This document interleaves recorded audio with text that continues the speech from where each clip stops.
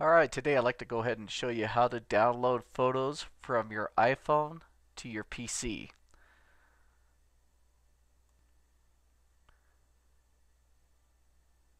So the first thing you're going to do is you want to get your iPhone, make sure it's powered up, and have your iPhone cable. I'll go ahead and plug it into my USB port, and after that I'll plug it into my iPhone. And once you get it plugged in, like so, you should see the light up. And let's go ahead and go to the computer screen.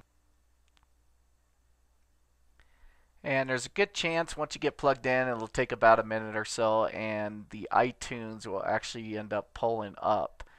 What I normally do is I'll just go ahead and exit out of this. And there's another screen that usually pops up, which is this one. So your iPhone's kind of like an external hard drive in a sense, and it has an internal storage. And obviously I have a boatload of pictures on there because I have barely any space left on my phone as is.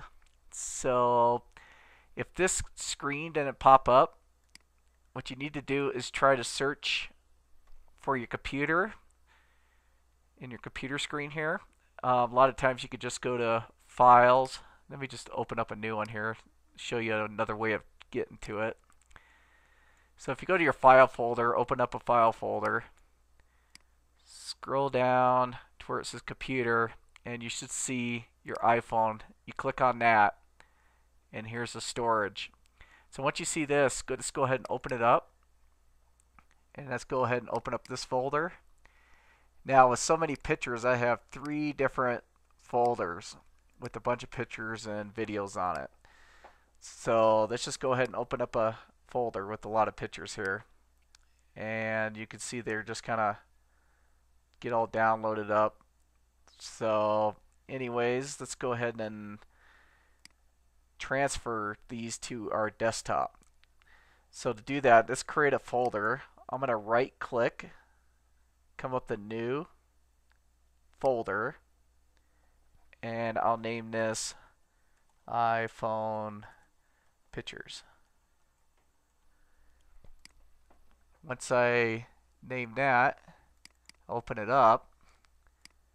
So now I have this folder that's coming from my desktop, and I wanted to go ahead and transfer these pictures into this folder here that's on my desktop.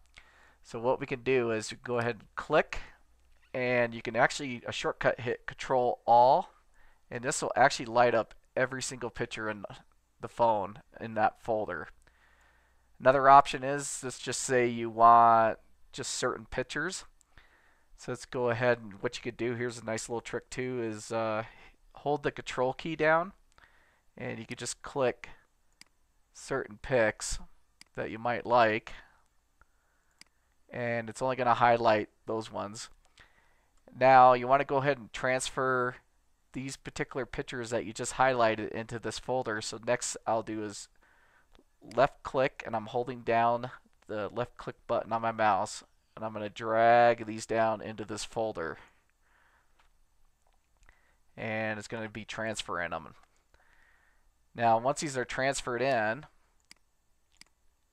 and let's go ahead and say you want to empty out the pictures on your phone to make more room, you could go ahead and right click and just click delete.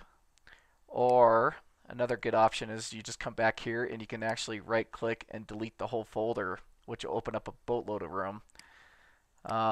Basically I'll need to go through each one of these, and I might do is actually just take a whole folder and drag it down and drop it and let it basically download on my desktop.